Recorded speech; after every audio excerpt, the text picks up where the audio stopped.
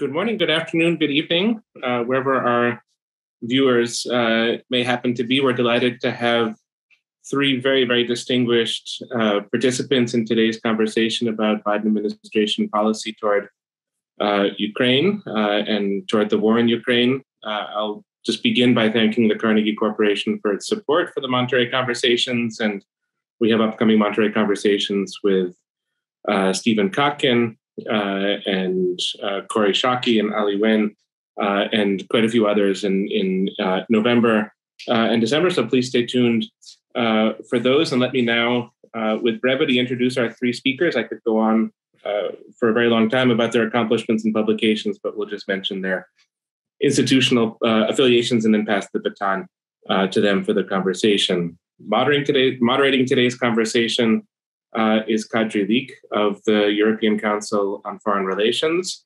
And then we have Andrea Kendall-Taylor of the Center for New American Security and Michael Kofman of the Center for Naval Analysis. And we're just delighted to have three of the leading voices on all of these questions with us today for the conversation. So with that, I pass the baton to you, Kadri, and also to the three of you. Thanks so much for participating.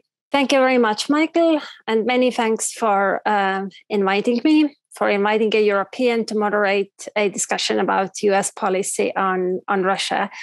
I'm very pleased. And thanks also to Carnegie Corporation for supporting the event and the Monterey Conversations series.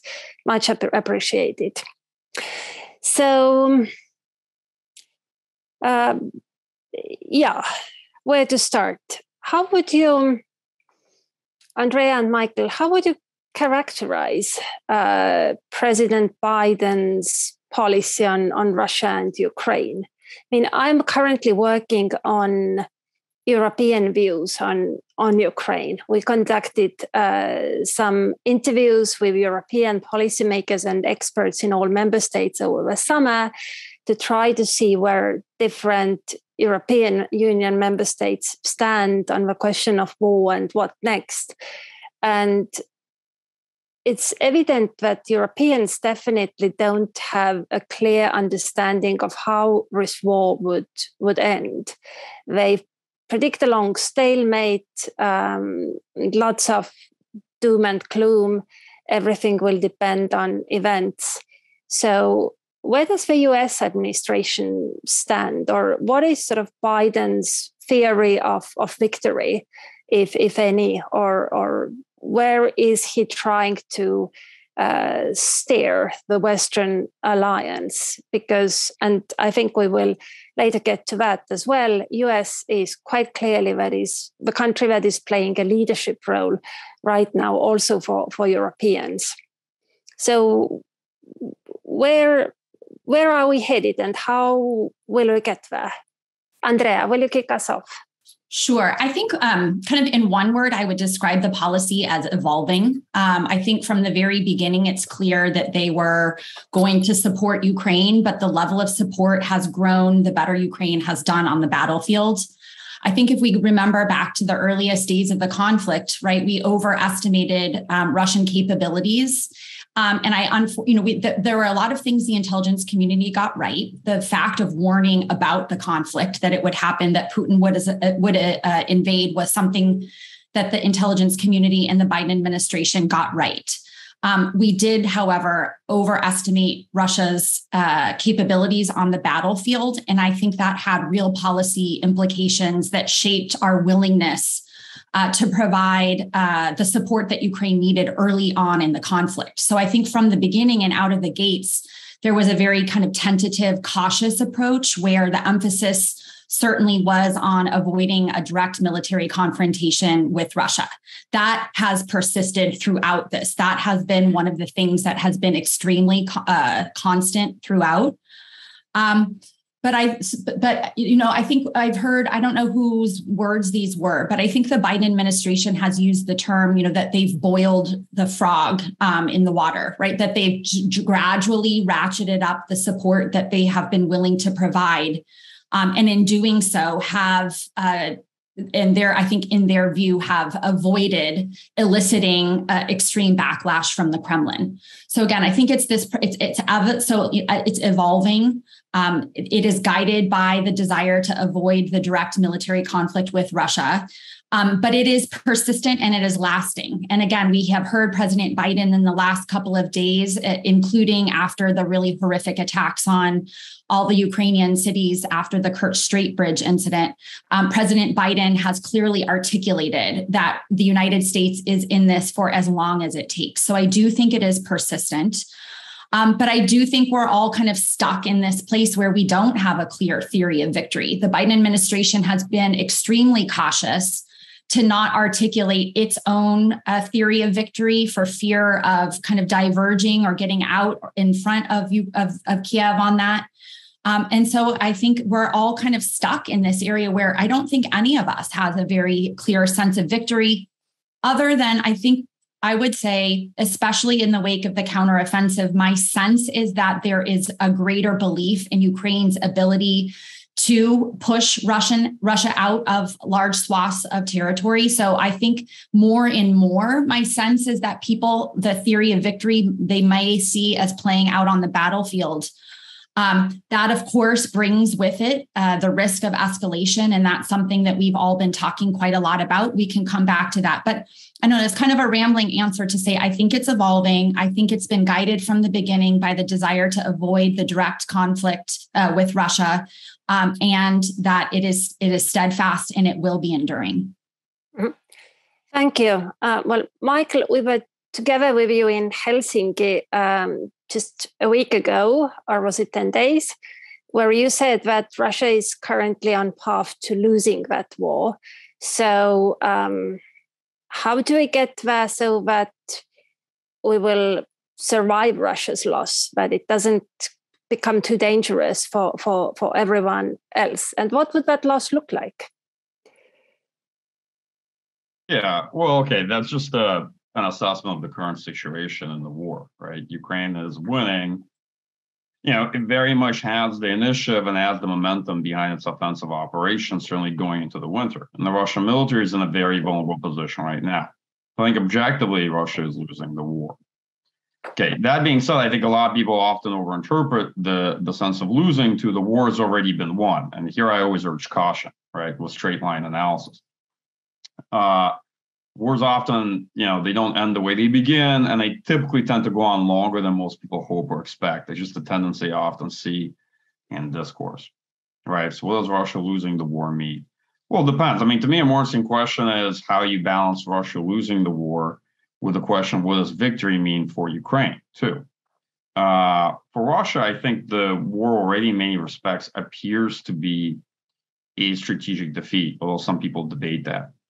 The big question is, I think that's what you're alluding to, is how do we, so-called survive Russia losing the war? Well, right now, at least in the interim, Russian political leadership has moved forward with mobilization, right? Mobilization has been an incredibly fitful and messy process, but it introduces considerable uncertainty into the trajectory of the war. That is, it could extend the war considerably, or it could not, right? This remains to be seen.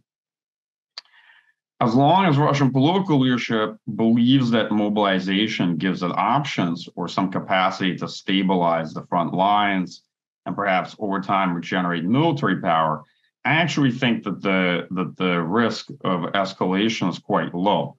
However, in the long term, there is a significant challenge, which is by virtue of enacting wartime measures and formally annexing Ukrainian territory, I think that Putin very much has committed the regime or staked the regime on this war and has in many ways severed his options to revise minimal war aims. Usually when you're thinking about war termination, right, beyond just sort of battlefield victory, you're thinking about one side eventually being forced by the military situation to politically revise their war aims, if not outright concede defeat, at the very least, dramatically revise whatever the minimal war aims is that they have.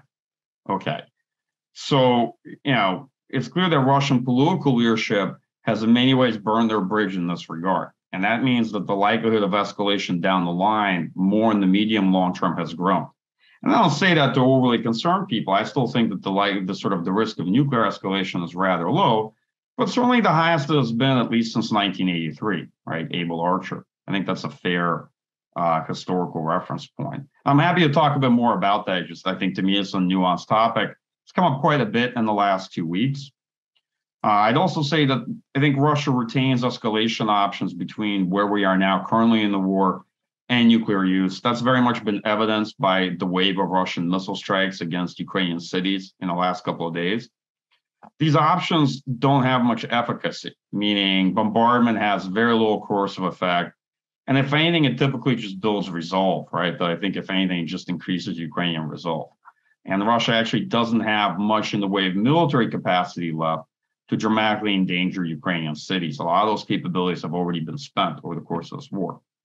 But put that aside for the moment, there are a host of escalation options that Russia has vis-a-vis Western countries that are supporting Ukraine that have yet to take place. I think many have kind of breathed a sigh of relief in believing that these things haven't barked. Industrial sabotage, infrastructure attacks, cyber warfare, things that are being done, could be done against satellites and what have you, right? But the thing you need to appreciate is just because they haven't happened yet doesn't mean that they cannot happen in the future, or that Russia now lacks somehow the capability to enact them. Those things might be yet to come. They're just a cautionary note, right? And to some extent, there's some anecdotal evidence that now that Russian political leadership has fully committed to the war, they might be willing to follow through with some of these more risk-taking actions. And I'm just saying, as always, so that my job as an analyst is to be a bit more on the conservative side, right? To consider kind of the risks and more of the worst case scenarios, and to just make sure that folks don't become complacent. Right. Thanks very much. We will try to avoid that.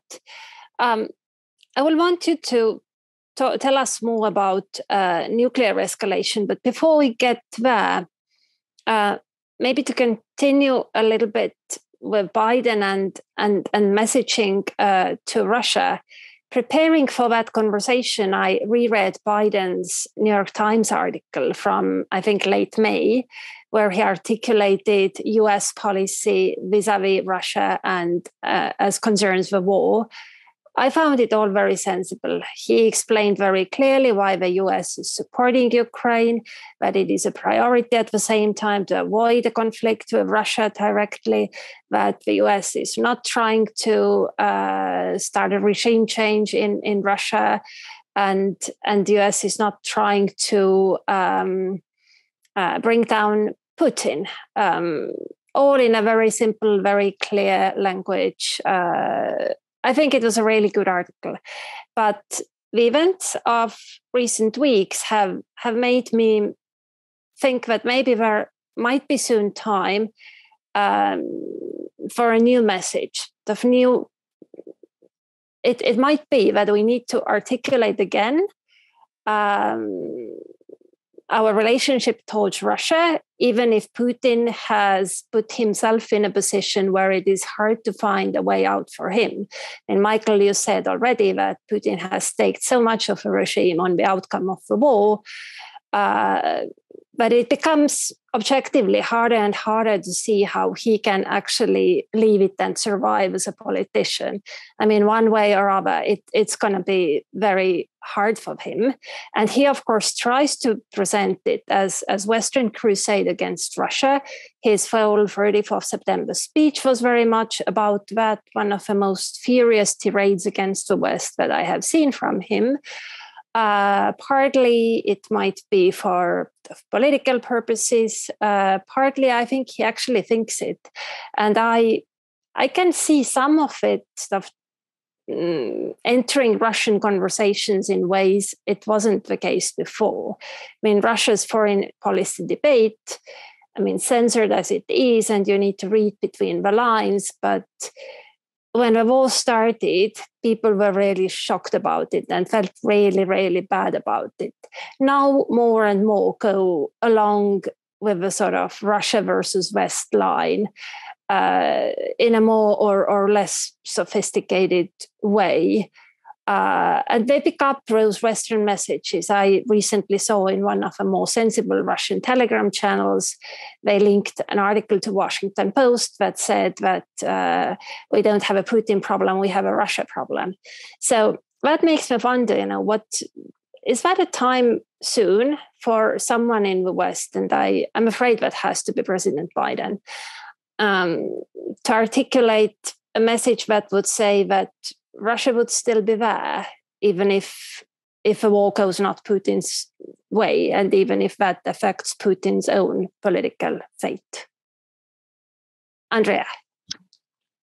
I think it's a great question. And I don't know if we're quite there yet. I mean, I get that your question is, are we moving in that direction and might we get there soon? I think where the administration is and where we should continue to be is that there's no change, there's no opening on the Russian side. We keep coming back to this part that any dialogue or discussions really take two sides who want to engage in that discussion.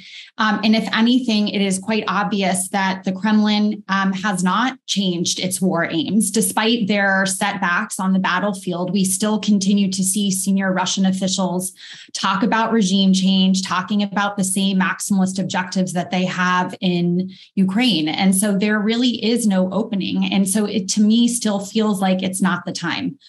I think the other kind of imperative that I'm sensing from the Biden administration is also kind of the resolve or the intent to demonstrate that the nuclear saber rattling is not effective, right? It is really critically important that we demonstrate that we are not backing down or moving away for things we would have otherwise done just because Putin continues to talk in very strong language about the risk of nuclear escalation. So I think that's another key thing. And there's a lot of stakes there. I mean, people talk about it and people who know these nuclear issues far better than I do, but highlighting the importance of demonstrating resolve. So if we do back down, there's that logic, which I subscribe to, which would be, well, what would keep Putin from saying at some future time that parts of the Baltics or Warsaw, for that matter, would be part of Russian territory and therefore fall under Russia's nuclear umbrella? So if we give in here, what's to say it doesn't continue in the future? And certainly it sends a message to other nuclear powers that this is an effective strategy. So yeah, I think your point is really well taken. And so I think we have to start thinking about, because I think the important thing is, in my mind, there is more public discontent over the war now in the wake of mobilization than there was before, right? We know that this was a decision to mobilize was something that Putin has avoided doing for 7 months because he knew it would be politically costly. We know that he has tried for months and months to convey a sense of normalcy to Russians inside the country, that there's nothing really to see here. And there was really interesting polling showing that more and more Russians were paying less attention to the war as time went on. Well, mobilization has changed all of that. And so I think, Kadri, your point about we have to probably start thinking about how we can communicate those types of messages in order to try to, drive a wedge is not the right term, but separate Putin from the rest of Russia. And I don't mean that would encourage regime change and that's going to somehow embolden Russians to rise up and overthrow Putin. That's not the point, but it can at least, I think, create more pressure on the Kremlin, or at least create the possibility that we can get back to a more stable relationship sometime in the future after Putin is not there. So even if it doesn't have an immediate impact, I think those types of messages at some point in the near future could be prudent if we're thinking long term. At some point, we are going to want to stabilize relations with Russia sometime post-Putin. And those types of messages, I think, are important for enabling us or creating the ground to be able to return to a more stable relationship somewhere down the future. So I guess bottom line is it may not be time yet, but you can sense that something is shifting on the ground in Russia that perhaps would make those types of signals or statements prudent. Right. And I actually, myself, I also have a sense that post-Putin relationship between West and Russia would probably not be similar to the sort of relationship there was in the 1990s. The thing that not only that we wouldn't be so close and so friendly, but also I don't think there would be such expectation in the West that Russia would sort of try to fit into a Western system. But that is something I see fairly widespread in Russia, the assumption that if we lose, then the West will come back, impose all its rules, norms, and ideas upon us, which I don't see at all. I mean, I think that lesson has been learned. We tried, we failed, not only in Russia, and there is a sort of rethink happening. So, I would think that it might need to be communicated to Russians that, you will still be allowed to be Russia and think unlike us. We don't expect you to, I don't know, go back to 1990s. Michael, your thoughts on that?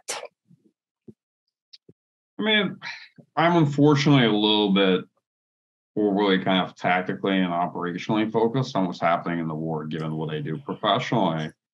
I'd maybe make a couple points. First, on the management of the conflict itself, and it's along the lines of what Andrea said.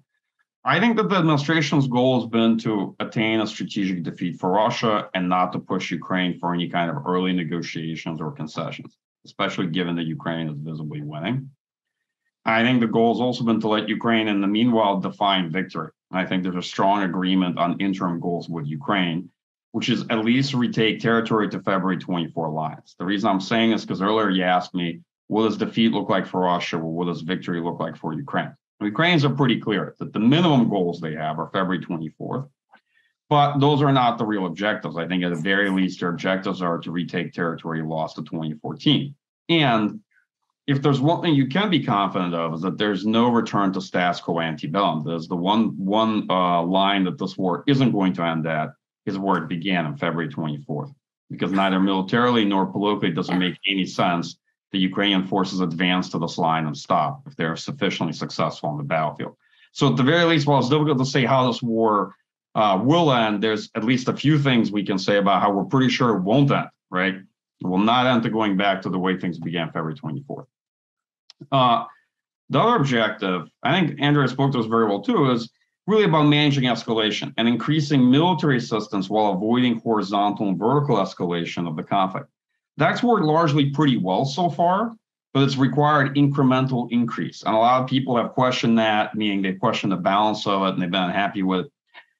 And that's fine. If there's one thing you're used to if you've ever served in government, is that people who are outside of government sitting on their couch definitely think that they could do a better job managing a large conventional war in Europe than you might, right? So this is not unusual in that regard. And it's worthwhile for folks to make criticisms and offer outside opinions, I think. But in general, I actually think the administration has done a pretty good job on it. Where I might differ a bit is in kind of the overall discussion of nuclear weapons. So nuclear weapons have not deterred U.S. involvement or support for Ukraine. And I think on the whole, the administration was able, working with Ukrainians, to achieve in many respects the kind of outcomes that you see now, right? Provision of equipment, training, ammunition, intelligence support. It's helped Ukrainians really shift the war in the military balance. But nuclear weapons have had considerable effects in terms of escalation management and interwar deterrence, right? Whether you think anybody in NATO intended to intervene or not, they certainly have a deterrent effect regarding direct intervention. They've, to some extent, shaped thinking on what kind of capabilities we're willing to provide Ukraine. And they've also shaped thinking about end-use restrictions. That is, essentially asking Ukraine not to use certain capabilities that have been provided against Russian territory, right? So they have, to an extent, shape policies. And if there's one thing Russians will walk away from, perhaps in this conflict, is understanding that, yes, nuclear weapons do have efficacy. They play a role in escalation management and in deterring the other side from pursuing some of the options they might consider. And they're just to help kind of frame a bit the conversation on what nuclear weapons have or have not done for Russia. There's a great deal they haven't done, but certain things they have done. But I'll leave it at that, because I think probably some other folks might want to follow up specifically on the nuclear issue. Kadri, yes. I actually just have one more thought on your question, because I do think it's such a good one. If we're thinking about a long-term relationship with Russia, and if the goal over time is to get to something that's more stable, and we're talking about in the post-Putin era, the types of statements and signals that you're talking about are important, but we obviously don't need to put all of our eggs in one basket, meaning we also have a lot of other tools that we can be using simultaneously. So we should talk about all of the sanctions and export controls and other kind of ways that we're trying to constrict and constrain Russia's capabilities. Like, we can do those things at the same time, right? As a gradual strategy. So we can send the signals to try to ensure that Russian attitudes don't become a barrier to a more stable relationship in the future, while also making sure that we have those policies in place, like the sanctions and export controls, to ensure that Russia, in the meantime, can't sustain aggression beyond its borders. Like, those two things can happen at the same time if we're thinking in the long term. So again, I think it's a good question, and we just have to think about how we do it. Being mindful, like you said, that a lot of the kind of general contours of Russian foreign policy aren't going to disappear once Putin leaves. And so it is prudent that we're thinking about these other tools that we've got in order to constrict the Kremlin from acting out with aggression in the future. And so both of those things, I think, are necessary in order to move towards that more distant, more stable relationship. True. And at the same time, I mean, in addition, while Putin is still there, one needs to maintain some contact with him or his administration as well. I mean, the US, I think, clearly needs. In Europe, we debate it, whether the calls to the Kremlin are harmful or useful or harmless as well as useless. I'm in the latter camp. I think all European leaders can do by reaching out to Putin is maybe to sort of try to bring some facts to his desk that his subordinates will not give him. That's thankful enough task. At the same time, it's unlikely to change his mind about his tactical options. But US is an entirely different story in the sense that United States is clearly what Putin considers the main adversary against whom he is up to in Ukraine. And also any nuclear signaling or anything like that should happen between Russia and the United States. Or also, I think, negotiated settlement. Everyone in the West has been quite clear that it's Ukraine's prerogative to decide how long they want to fight. And I don't think that is going to change. But at one point, should there be readiness in the Kremlin, yet again, I sense that some back channel between Washington and Moscow might come into play. In fact, there has been such talk couple of occasions. I think I saw it resurrected recently. So how much do we know about? I mean, are there any contacts? Is something going on? I think there are some contacts between the military, but on political level, is anything of interest happening or not really? Not that I'm aware of, and I'm not sure exactly where the communications on the nuclear side of things are taking place, if it's military to military or if the White House, a la like Jake Sullivan and others, are communicating those messages. I'm not sure what the channels are. But in terms of those direct communications, I mean, just yesterday, President Biden gave the interview to CNN where the idea of meeting with Putin came up, and he was quite clear. He did have a caveat that if Putin approached him to talk about Griner's case, for example, he would be amenable to talk about that. But I think he was fairly clear that when it comes to the war in Ukraine, that he sees no reason to talk to Putin at this time. He highlighted the fact that he sees him as a war criminal. Again, for all of the reasons that we said, there's clearly not very much to talk with Putin at this point because there is absolutely no interest. President Biden also repeated the mantra, which I guess we could put under the bin of what U.S. policy has been: nothing about Ukraine without Ukraine. And so I am skeptical that there would be much back channeling about the contours of an agreement. I think that is something that the Biden administration holds very deeply. And so that would also kind of advise against having that kind of back channel if they are actually talking about potential resolutions of the conflict. Your point, I bet, but what they are careful to do are these more military to military and trying to communicate how the United States would respond, particularly to nuclear use, right? Jake Sullivan has made clear that they communicated, as has Secretary Blinken, that they have sent those signals to the Kremlin about kind of horrific or catastrophic consequences if Russia crosses the threshold into the nuclear domain. So they are trying to keep, and again, I think their preference, rightly so, is having these discussions out of the public light, right? It serves nobody's interest to be duking it out on nuclear issues in the public domain.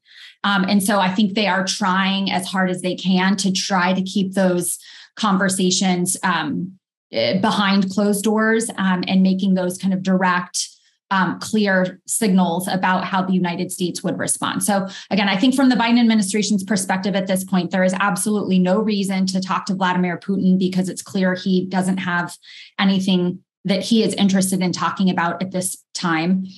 Also, Mike has also made the great point repeatedly about any kind of pause in the conflict. Discussions about negotiations would just be used by the Russians to reconstitute forces, build up strength, and then renew again later. I think the White House understands that as well, as do the Ukrainians quite clearly. So there's not a lot of point in talking to Putin himself.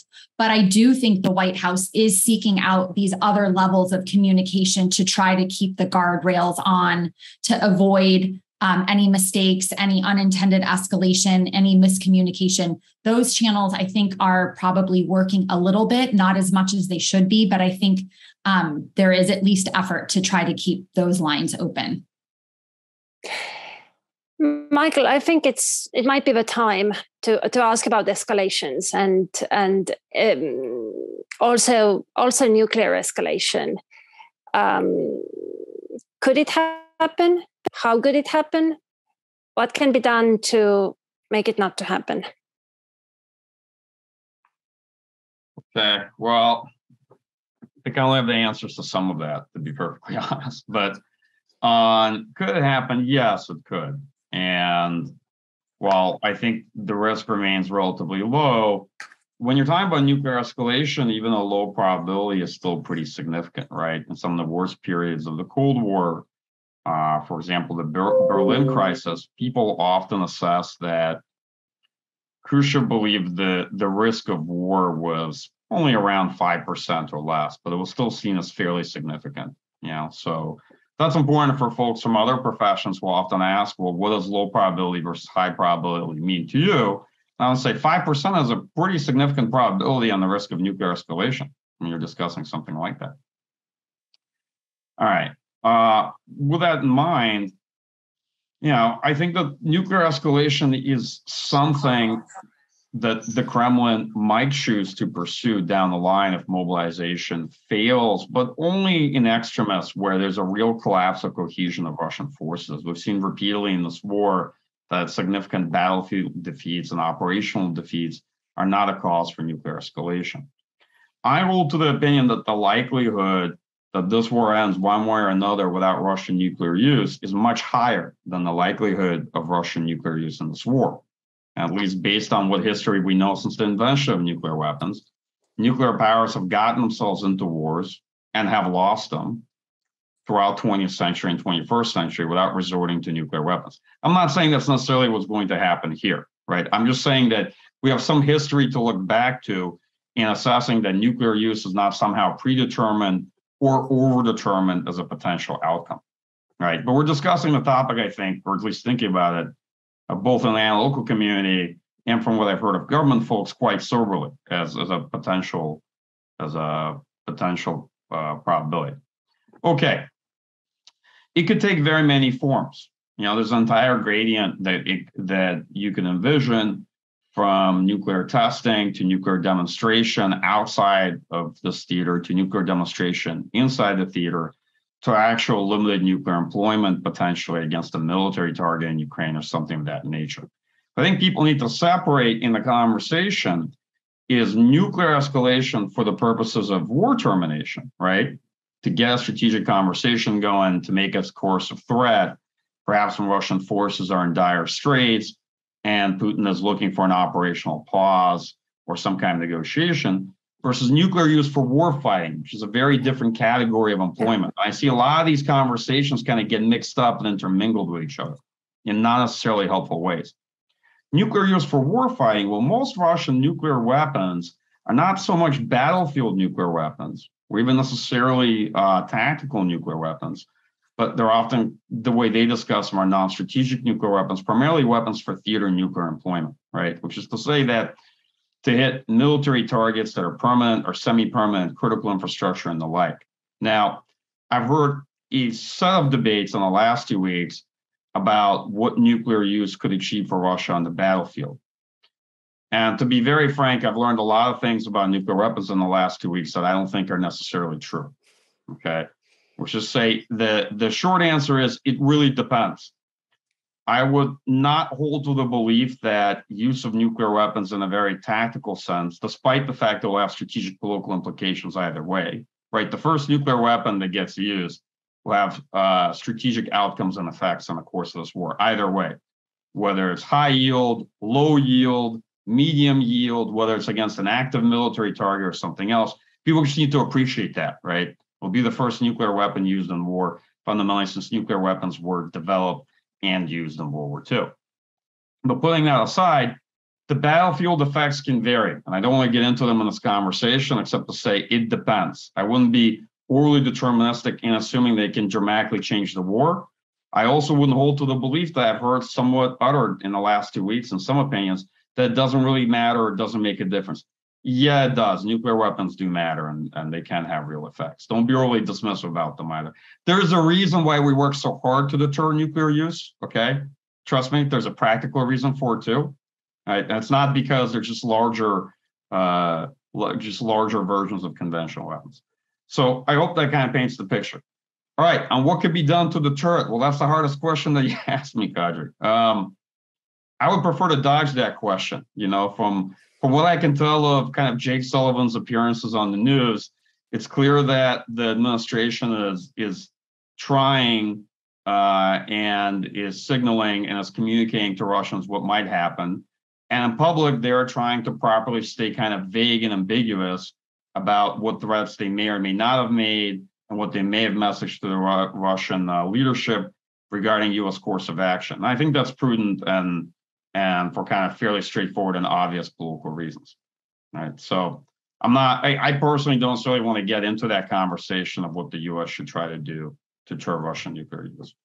Kadri, I'll jump in and Mike, this might even be a question back to you. So you've talked about kind of reasons why you might use it on the battlefield, but I think your point that you made earlier before that Putin really has staked the regime on this war also raises the potential that Putin really could use a nuclear weapon if he saw it as protecting his own, I would say survival, right? And I come back a lot to there's that political science research on personalist authoritarian regimes. Like these are the ones that the leaders that have the worst post-tenure fates. So most likely, if you're a personalist authoritarian leader, you don't get to retire quietly like a democratic leader.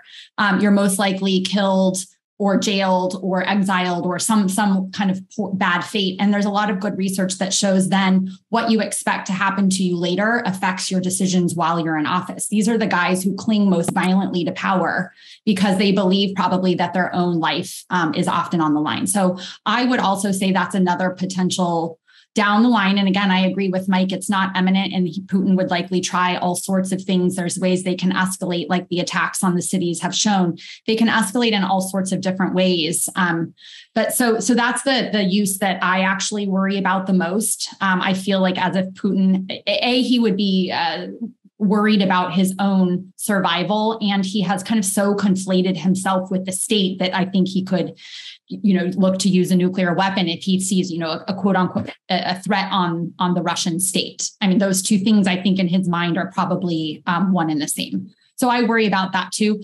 I also worry, and this maybe is where my question is for you, Mike, is about like if you think there is growing influence among some of the hardliners within the Kremlin. So, a lot has been made of these attacks over the weekend. Some people haven't interpreted it, I guess myself included, as evidence that these hardliner constituents are perhaps having greater influence over Putin's decision-making. And I think these are the kind of people inside the Kremlin or in the kind of Russian domestic scene that I think their victory or their theory of winning is probably to terrorize Ukrainians, to inflict so much pain on Ukrainian civilians that you compel them to back down. And so I wonder if those voices are ascendant, if Putin becomes more beholden to these more hawkish hardline factions, if again, that could shape decision-making about what the path to victory looks like, and that it is terrorizing Ukrainians, and that he may, again, would wrongly calculate, because I think that is a gross misreading of Ukrainian society, but maybe that they don't understand that and then could be compelled to use a nuclear weapon if they see that as a plausible pathway to winning this conflict. Yeah, Michael, and to add that, there is also lots of speculation of how much impact on war fighting tactics does one or other general have? Right now they have appointed a new leader to the war effort who is notorious after his activities in Aleppo, and many people rush to say that it's him bombing the Ukrainian cities. That's exactly what he did in Syria. I'm not sure, is it so straightforward? Is it not? We often hear that also that Putin himself intervenes in sort of tactical battlefield decision-making. That does not sound good. That sounds actually pretty bad for Russia. Anyway, Michael, what do you make of any of these? Okay. So I think to Andrea's comments, I think these are really good points. And that's why I always tell people, be cautious. We can't assume that he won't do something like that. We should remember, if you're listening to this conversation right now, the odds are very high that up until February 23rd, you were one of the many people that didn't think Russia will conduct a large-scale invasion of Ukraine, too, right? And I'm not saying everybody thought that, but most folks did. And for good reason, fine. So we should be careful based on that experience, and also assuming that having escalated and having committed to a regime, Putin definitely wouldn't use nuclear weapons. We don't know, right? And I've been frank about that. Next, I've heard some hand waving as well in the last couple of weeks from people saying, well, maybe nuclear weapons won't work. Please don't think this way. That's both dangerous and profoundly unsound. And second, maybe people won't follow through with a criminal order to use nuclear weapons. Please also don't think this way. If the last two waves of attacks against Ukrainian cities hadn't convinced you that the Russian military will follow through with all sorts of orders to conduct strikes against civilian populations, I don't know what will, okay? So please believe that either people will follow through with it, or if they don't, Putin will find somebody who will. Don't these are what we call intellectual alibis, right? You just come up with reasons for why you don't want to deal necessarily with the reality. Okay, Kadri, with your question regarding generals. So I think there's often a tendency in discourse to personify or personalize these aspects of warfare. Senior generals make absolutely no difference for tactics, to be honest. This is a pretty large battlefront with a lot of different forces involved. They don't necessarily affect the decision to conduct strikes across Ukraine either. This could very likely was a political decision. The generals don't dramatically differ from one another, and large conventional wars fundamentally come down to attrition, right?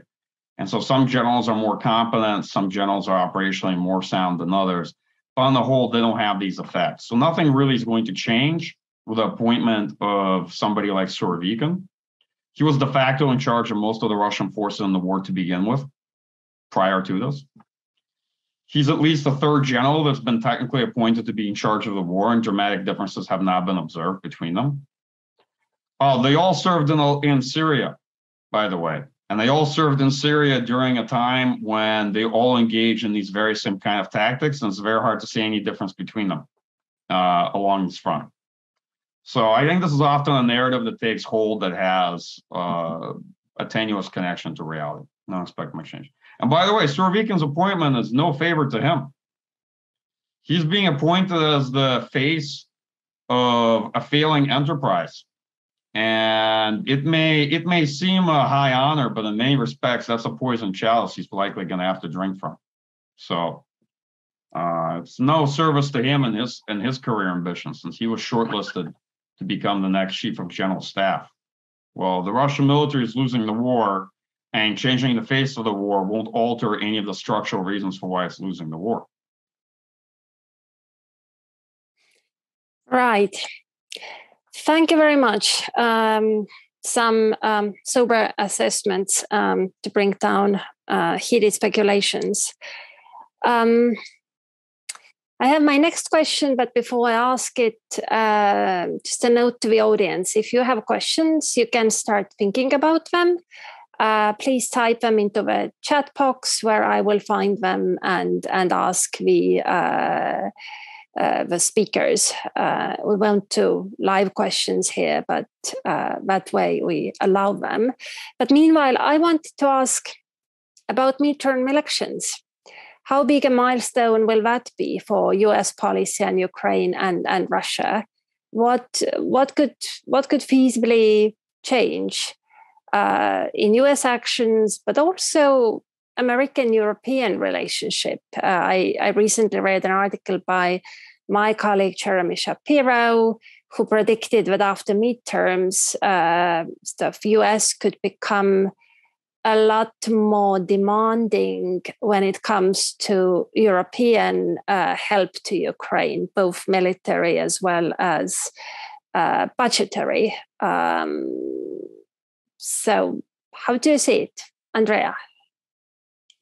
So this is not my strong point. I've actually spent quite little time following the goings-on of the U.S. Congress, which is probably to my detriment. But I think it's really hard to know. I mean, I think we're still, there's a lot of uncertainty about which way the midterm elections are going to go. A lot of these races are going to be extremely close. And so it's hard to say that, it's not as clear as I think people had thought a while ago that we would see a wild swing back to the Republicans in midterms. I still think there's a lot more question marks about just how much change we will see.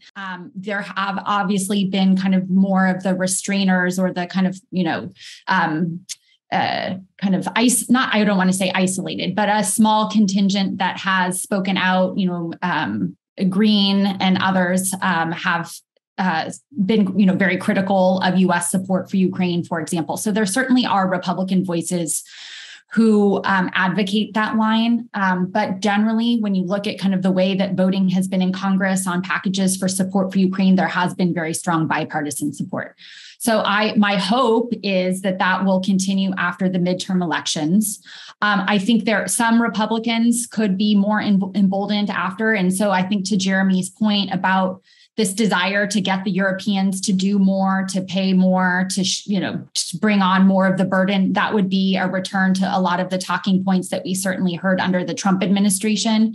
And so I don't think it's implausible that would kick up after midterms.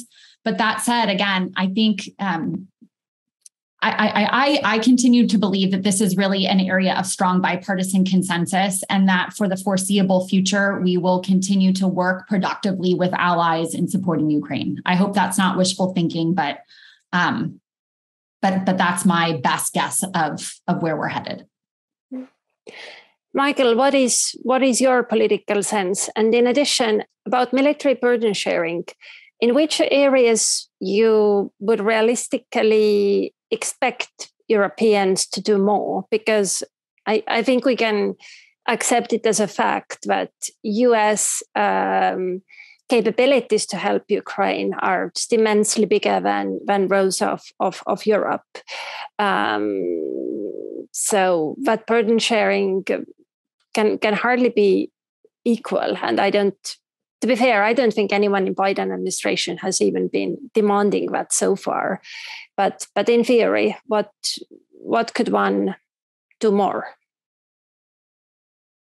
Michael. Okay, well, my political sense is not to talk about politics in DC. I do professional military analysis. I do not do domestic political analysis. Stay away from that as much as I can.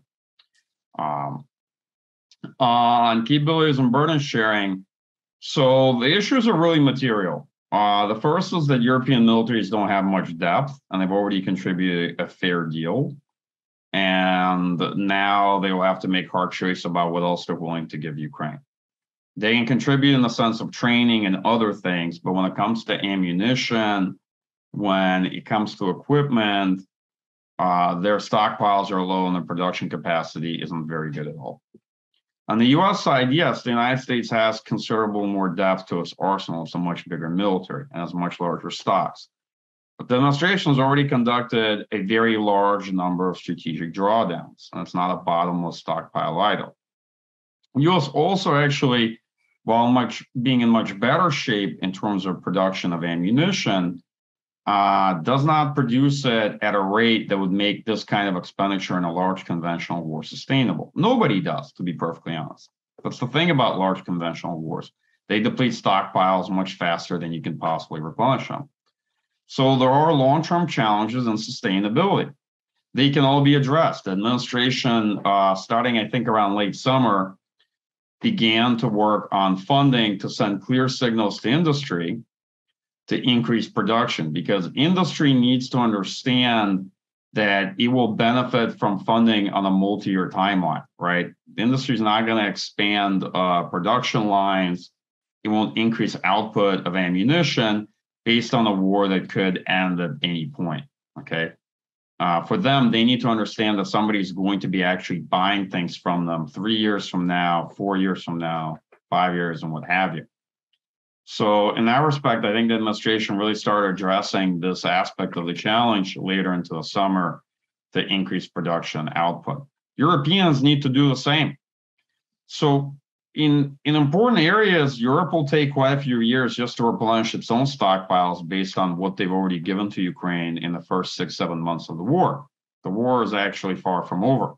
And these are all conversations to be had about the medium and long term. That's why I said, have to be very careful with getting complacent, understanding that ammunition will be a continued issue, repairing equipment, providing additional equipment if the war goes on, right, if it's extended. And there's also long-term replenishment issues. I'm not involved in kind of the burden sharing. I don't think that's the issue. The issue is that people need to spend money to do more, and they need to be investing now, understanding if the war goes on, these sustainability issues are all going to come to the fore.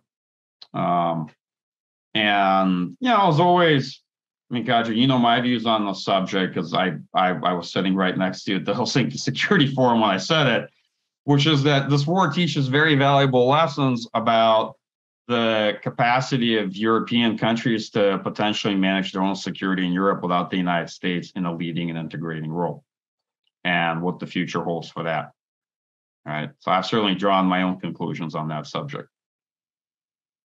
Yeah, that is very true. And everyone in Europe, I think, is acutely aware of that as well. Audience, you are welcome to send us questions. There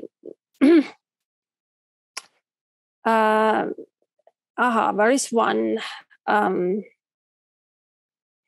Actually, even two questions. I will ask the first one from Michael, and then another one slightly rephrase and target to Andrea. Michael, question is, when will Belarus join the fray in formal military capacity? And what, I mean, you probably don't know when. I don't think Lukashenko has necessarily briefed you on that, but you can tell us what the effect of that would be. It probably won't, because it's the one thing that will really endanger Lukashenko's regime. And Belarus has very little to contribute in a formal military capacity to this war. Belarus, though, is a material party to the war.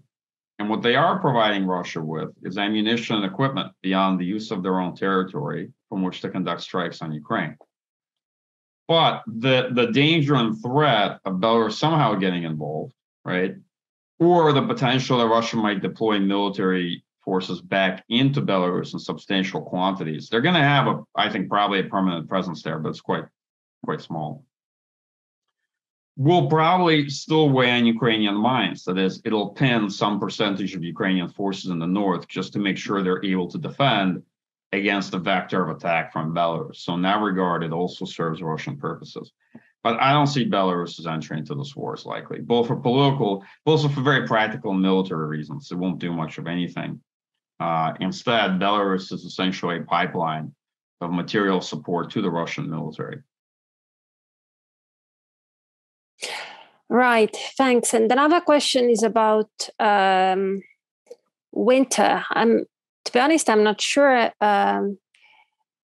Probably the question is also about battlefield developments over the winter, but given that we are talking about Biden, actually in my mind, it activated a different question that I have been interested ever since same time last year when the whole diplomatic debate with Russia started. And Andrea, actually, I was wondering now, a year later, what do we know about the nature of the contacts back at that time? I mean, months leading up to February between US and Russians, because it was evident already back then that actually Biden offered Russians to discuss European security in terms that were different from those that had been offered before. And I think actually many things that were on President Putin's wish list would have been available. I mean, de facto changed security order, arms controls, talks, neutrality of Ukraine, I think, was perfectly available. There was slight debate who should say it out aloud first. What was not available, of course, was dismemberment of Ukraine. And that was what Putin chose to prioritize by going to war. But have you, being in Washington, heard more about the nature of the contacts in those months? Was there ever a chance of handling the issue in a peaceful manner? I guess I'm wondering if Putin was sort of, to the extent we can tell, was he set to start a war always? And was the whole diplomatic thing just staged, a spectacle? Or were there some turns where things could have happened differently? What to pick up? So the answer is we don't know, right? We don't know exactly if Putin was, intent on doing this and this was a long plan. My best sense is that he was intent on doing this, and all of the kind of diplomatic theater that played out in those summer months was intended to buy time for Russia to build the force that they thought they needed on the border.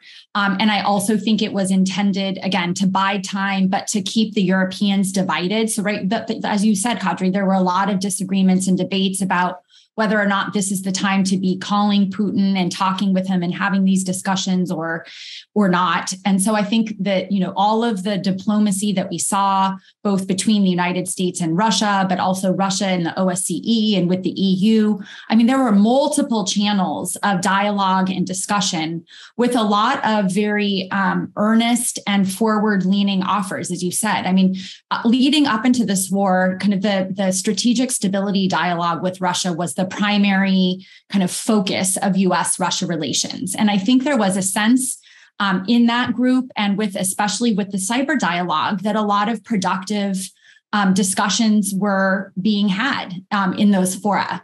And so then as Putin is building up his troops up on the border, there was an obvious kind of push to go back and make offers to build on some of the progress that I think the Biden administration thought that they were maybe having with Moscow. Remember, the kind of key was to have guardrails on the relationship, and the sense that was that the strategic stability and the cyber dialogues were key to doing that.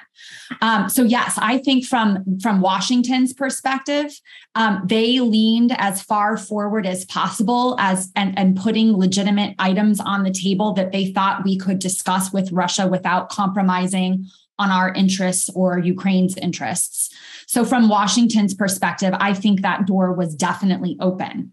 So to me, it was clear that Putin had no interest in that dialogue. He was sending negotiators that clearly were not emboldened or empowered to actually have genuine discussions at the table. So to me, my best sense is that that Putin was intent on taking these steps to invade Ukraine, and that the diplomacy was a ploy to buy time and to keep the Europeans divided and from doing anything that could be conceived as escalatory, right? So in those months, no one wanted to provide additional weapons to Ukraine. We didn't want to preemptively implement sanctions because the risk then was that you could push Putin across the threshold to do something more escalatory. So I think it was just really a diplomatic ploy to buy the time that they needed to prepare to do what they ultimately did.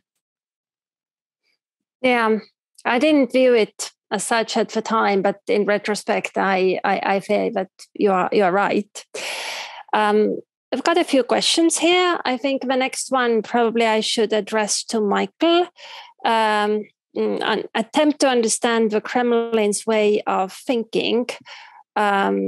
Do they have a perception that if they massively use nuclear weapons in Ukraine and at the same time put the strategic weapons on alert or even conduct a test strike, but then no one would retaliate?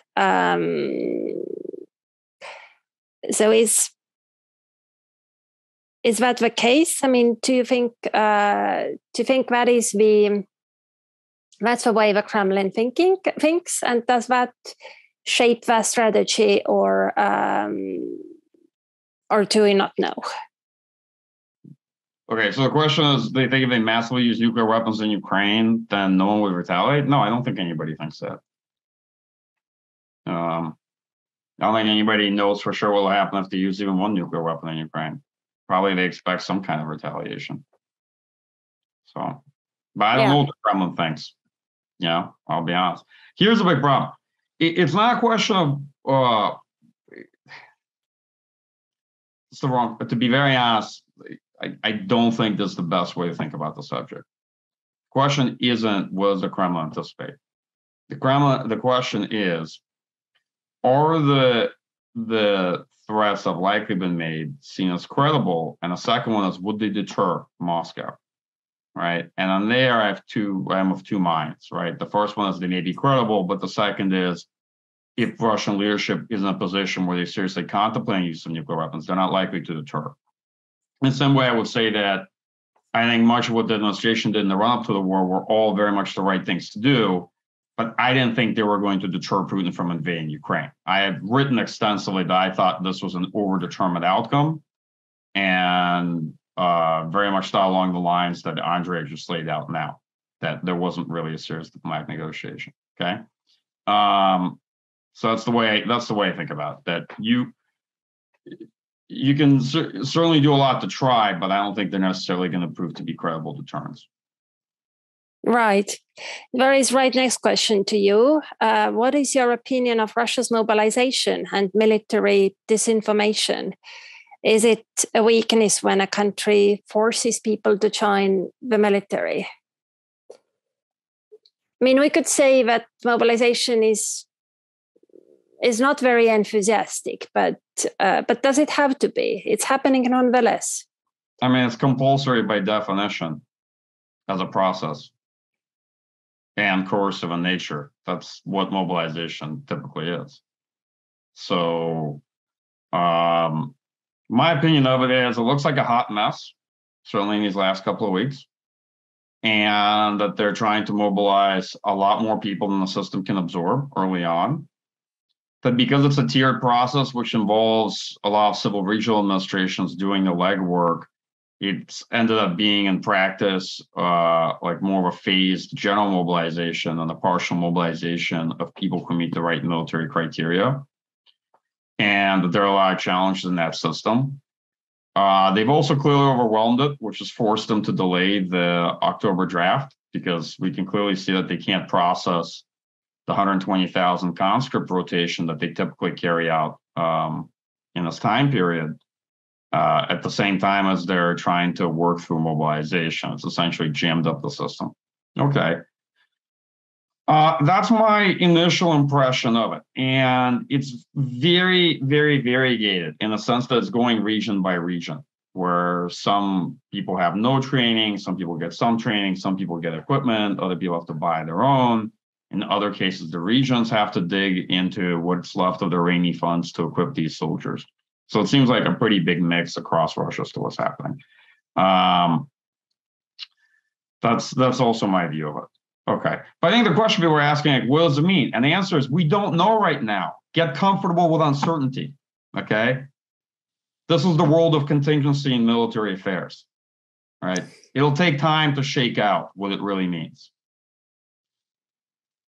The thing that like just weighs really heavily is, I think Mike is alluding to this in some ways, but his point about the US inability to deter nuclear use is right. And if at the end of the day, Putin judges that because either his life is on the line or for whatever rationale he uses, that he calculates that he needs to use a tactical nuclear weapon in Ukraine, I don't think that there's any amount of communication, threats, preemptive warnings that the United States or international countries could really do to change his calculus. It doesn't mean we shouldn't try. And just like, as Mike said, like we weren't going to deter the invasion of Ukraine. If we had preemptively given sanctions and other things, I don't think that given at the point at which we became worried about it, it was too late to deter at that point. So yes, the United States is trying to do everything it can in order to deter the use. So we've already talked about the direct communications to the Kremlin, warnings about how the United States would respond, probably in relatively vague terms. There's a lot of dialogue now about, can we recruit a broad coalition of countries to make statements preemptively condemning the use of nuclear weapons, right? We just had the G7 statement, but could we recruit countries like India, China, perhaps, that could also communicate to the Kremlin how they would respond to nuclear use? Certainly, there would be efforts by the U.S. intelligence community to declassify any sort of intelligence or information that indicated Russia was moving towards the use of a nuclear weapon. So we will try. But I guess what I worry about is if Putin judges and we get to that point where he feels like he has no other options, I'm not sure there's much that the United States, Ukraine, or the West can really do about it. Like you hear from Ukrainians, they're not deterred by the nuclear saber rattling. They are, resolved and resolute to say that Putin's use of a nuclear weapon is not going to change how they fight the war. It won't change the outcome of the war. It just increases the cost that they have to incur to win the war. So it's this very uncomfortable place that we are, where I think that the United States and certainly many of Ukraine's backers are resolute to stay the course, to not back down in the face of the nuclear saber rattling. And we may end up at a place where President Putin judges he has no other option but to use a nuclear weapon. And I don't know that there's all that much more that we can actually do about it. And I think that's what weighs really heavily on me. Yeah, there's another question to you specifically, Andrea. Short, easy question. Can Biden help Ukraine to win the war? Well, in fairness, we have been discussing exactly that much of the evening. So you don't have to say anything, but if there is anything you want to add. It's just to emphasize, certainly through the provision of military aid, financial aid, humanitarian aid, there's also a lot of sharing of intelligence and other to help Ukraine with targeting and other things. So the United States has been really very actively involved. And as we've talked about, its support has evolved over time to provide ever more support to Ukraine, I think, in response to what Ukraine needs on the battlefield. Would the United States do more? Certainly. And there's a lot of folks in Washington, D.C. who are pushing and calling to do more, whether it's to send the longer range ATACMS, more tanks, more air defense. But the Biden administration is moving in that direction. After the attacks on the civilian centers, we are moving forward, and there are promises to provide air defenses. So the support is evolving, but I do think it's fair to say, yes, the United States probably could do more in terms of what they are providing with the Ukrainians.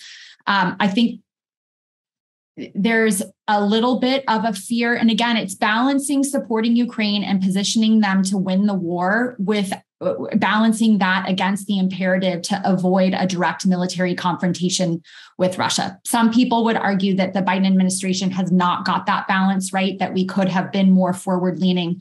But I think that's something that reasonable people can debate. So again, I think it's just really to stay the course, to not back down to the nuclear saber rattling, to demonstrate that we aren't going to change our behavior. We aren't going to walk back support just because Putin raises the nuclear flag.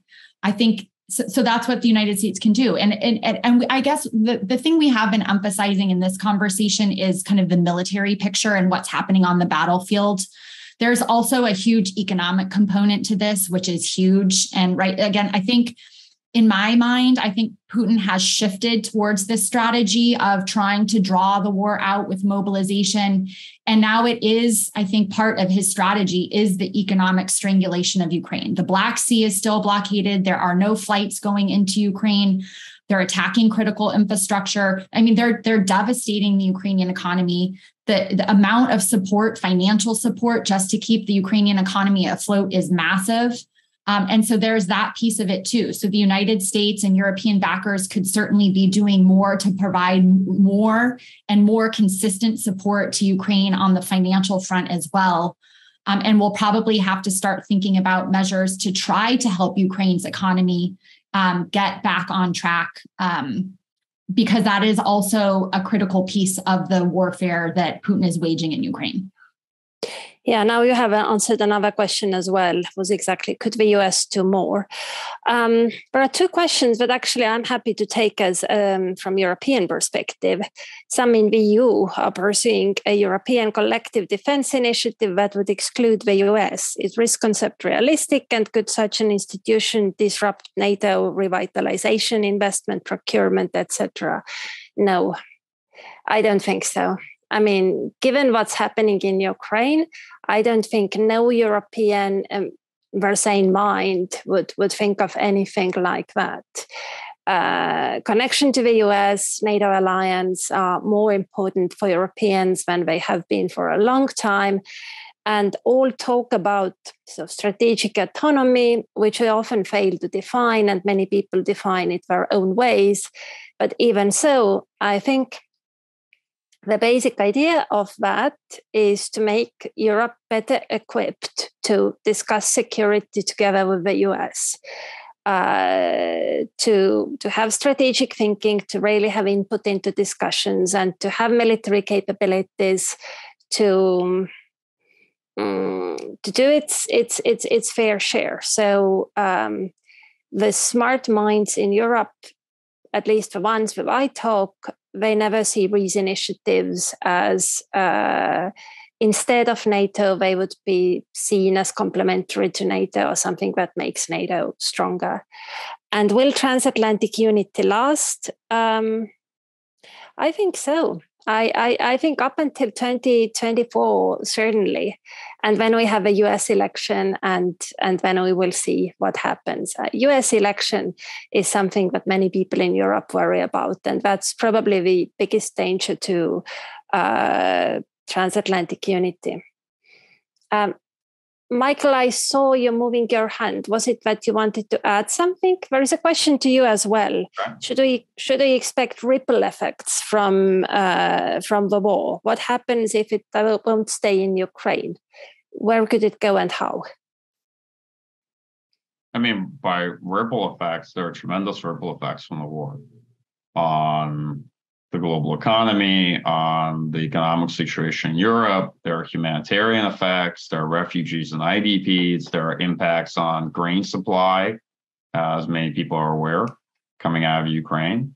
There are all sorts of effects, and there are things that haven't happened yet, you bet.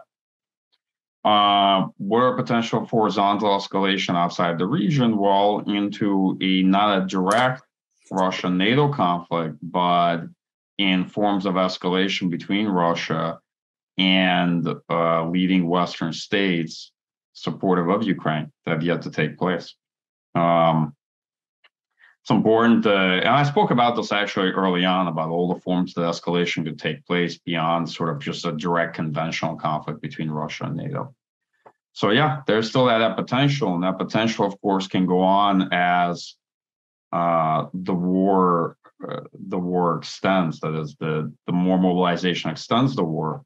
What Andrea spoke to, Putin's main bet right now is that he can drag the war out beyond economic sustainability, if not for Ukraine, then perhaps for Ukraine's Western allies. And the issue being that, hey, his bet that political support wouldn't last was proven wrong, right? So quite likely, and this is just one kind of analyst opinion, like hypothesis, it's quite likely the bet he is making is that political support will remain, but the material capacity to continue supporting Ukraine over time won't be there. And that psychology is somewhat derivative of the fact that people who think that they're in charge of a great power believe that they have tremendous amount of latent power and resilience. That is, that they have a huge amount of endurance, and that the question is one fundamentally of political resolve, of the will to drag the war on and see it through. One of the things that's challenging about wars is that it's often incumbent upon the losing side to decide when the war is actually over, right?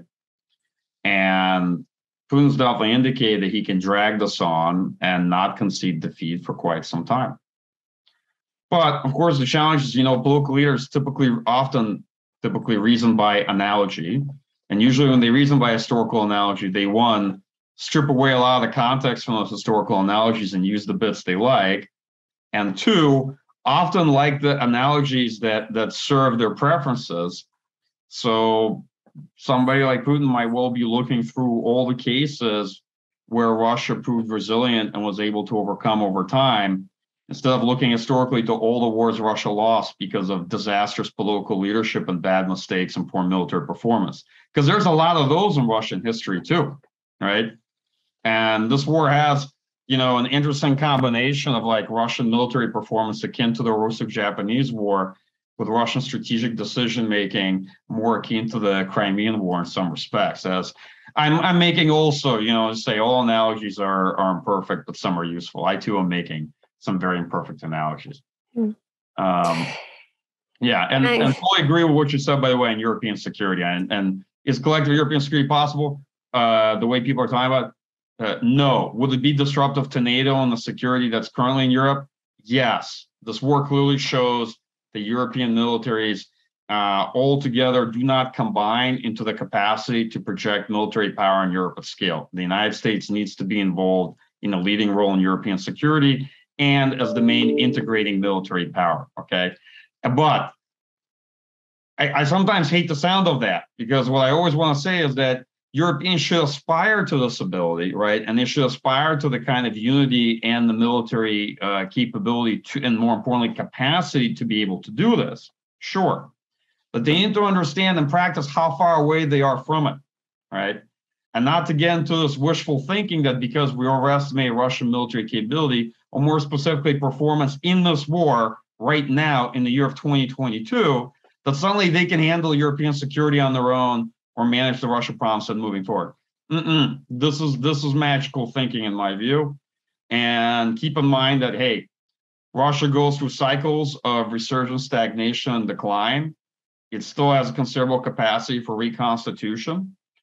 And the question of Russia rebuilding military capacity is not a question of if, it's just a debate about when and what timeline, depending on what happens in this war and the impact of sanctions and export controls, right?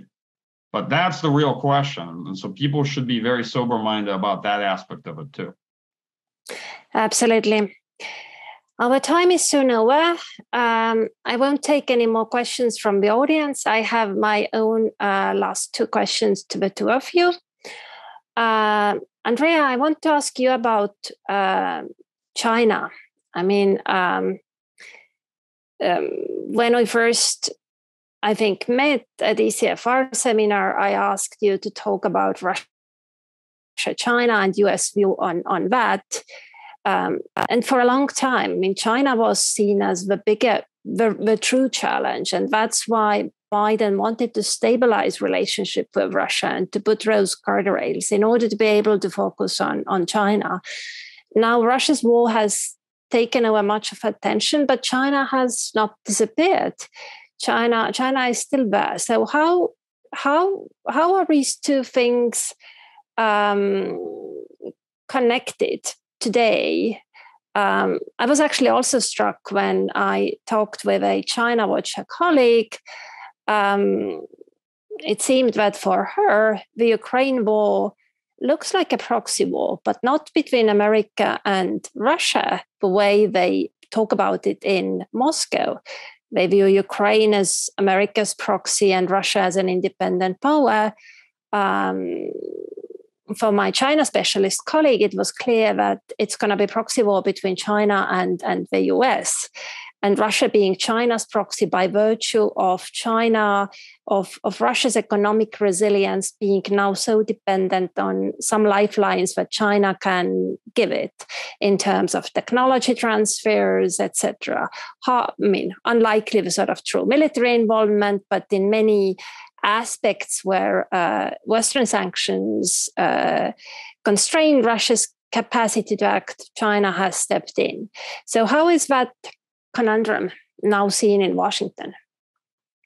Well, the national security strategy is about to be released. I think I have an embargoed copy in my inbox right now that I have not read, and I'm sure it will answer that question. My sense is, again, everyone's, I think, in Washington is still focused on China as the pacing challenge. That is the most significant, most comprehensive threat that the United States faces over the long term. But I think there is broad consensus that the immediate threat right now is Russia in Ukraine. And there is broad consensus, even among China watchers, that we have to deal adequately with this threat. And there's a lot of people who would see the challenges as related, that if we don't defeat Russia in Ukraine, that it sends all sorts of unproductive and unwanted messages to Xi Jinping, and our resolve to push back on revisionist authoritarian actors. So even though everyone, I think, still very much believes that China is the pacing challenge, I'm not seeing as much as I actually expected of the kind of tug of war on resources or other things. There are, of course, some voices in Washington who are loudly advocating that, we have to stay focused on China and, like, as Mike was saying, shift the problem to the Europeans to deal with Russia. That those arguments are being made, but they are not predominant, and they are not the consensus view inside Washington. So I don't know, but let's stay tuned for the national security strategy, because it will be answered here today, I think, is the big public release of the NSS. Yeah, good shout out. And Michael, I think I want to give last word to you and to give us some ideas about the future. What will Russia's place in European security be in the future? We tend to think about it in a fairly binary way these days. There are many who demand that Russia needs to suffer a strategic defeat. It needs to go through atonement the way Germany did. It needs to really profoundly change its mind about its behavior. Or alternatively, if Russia wins, then thinking goes Russia will keep collecting territories, then other countries will fall next. But these are not the only options, are they? I know you have done some thinking on that question. Yeah, look, I don't have the answer for what the future holds, but here's kind of my view of it. There are two long-term interrelated challenges when thinking about Russia and the question of European security. At least this is my perspective. Maybe not just two, I'm being a bit reductionist, but two things I think we should focus on. So the first one is Russia's going to be an influence on European security, just a question of what kind. And the first fundamental issue is that Russia is not a stakeholder in European security. So the main military power on the continent outside of NATO is a country that is revisionist, right, and not a stakeholder in European security. This is just a long-term problem. right? The second one that's interrelated with that is the still ongoing fragmentation of the Soviet Union, because a lot of these are principally wars of Soviet succession, right? The sense that the Soviet Union is dead, but it's not gone. And the reality that, some of the smaller conflicts of the 1990s, perhaps were the first generation of these wars, but the following generations have been much growingly larger and larger conventional wars, right? This is principally an imperial war. And I think from the Russian point of view, this war was meant to be not just one of kind of imperialistic conquest, but also one that was supposed to relitigate the post-Cold War order in Europe, that is Russia's position in the European security order. Because what Moscow ultimately wants is from my point of view, is that they very much wanted to force a security order where Russia has a vote over security outcomes and security arrangements and how things are decided. No one's gonna agree with it. And they've lost dramatically, actually, on both counts, right? They failed in this fairly disastrous imperial war. And however it turns out, the one thing that they definitely managed to achieve is to lock Russia out of any serious conversations on its role in European security for a long time. Certainly, at least as long as Vladimir Putin's in power, right? Like, Russia and European security will be a challenge and a problem to be dealt with, not a serious interlocutor on European security after this. At least that's my view of it. That's obviously not forever, but this is the reality. I mean, what kind of conversations do you expect to take place with Vladimir Putin moving forward? All right. So in many ways, this was, I think, given the aims of Russian political elites, this is a strategic debacle. But that doesn't answer the big long-term questions. I think Andrea spoke to these earlier in the conversation, which is, look, Russia's going to have a role and is going to be an influence in Europe and in European security of some kind. It can be incredibly negative. It can be difficult, but you could have a more stable relationship down the line, right? Or the more optimistic case, which is Russia's not immutable. Yes, Putin may be replaced by another authoritarian leader. Sure, I fully agree with that. But at the end of the day, Russia's not immutable. At some point, you can have a Russia as a stakeholder in European security. It has been in the past, in prior European security orders, right? And I'm very far from one of those people that's overly optimistic about these questions, but just saying that you need to have some kind of goals that you're working towards, rather than throwing your hands up and just saying, this can't change, it's too hard, so we should just do nothing, right? The costs of doing nothing are also quite high. It's actually very visible in some respects over the past year. Yeah, and on the last point, totally agree with Andrea on the balance. I think, yes, defense community wants to focus more on China, for sure. That's where their preference lies. I don't think that we're going to seriously walk away from this believing that European security can just be handed over to the Europeans. I think there will be an interim period where people are all going to say that Russia is 4 foot tall militarily and we don't have to worry about it as much. That's true. But that too shall pass. That too shall pass. Kadri, I was just looking at the fact sheet from the National Security Strategy. This is the line. We will effectively compete with the PRC, which is the only competitor with both the intent and increasingly the capability to reshape the international order while constraining a dangerous Russia. So I think that's still where the administration is. That gives you the right emphasis. Indeed. Among the things that pass is our time. It's over. We need to close here. It's been fantastic conversation. Thank you. Thank you very much. And thank you, Michael, for inviting me. Monterey Institute and Carnegie Corporation has been a great pleasure.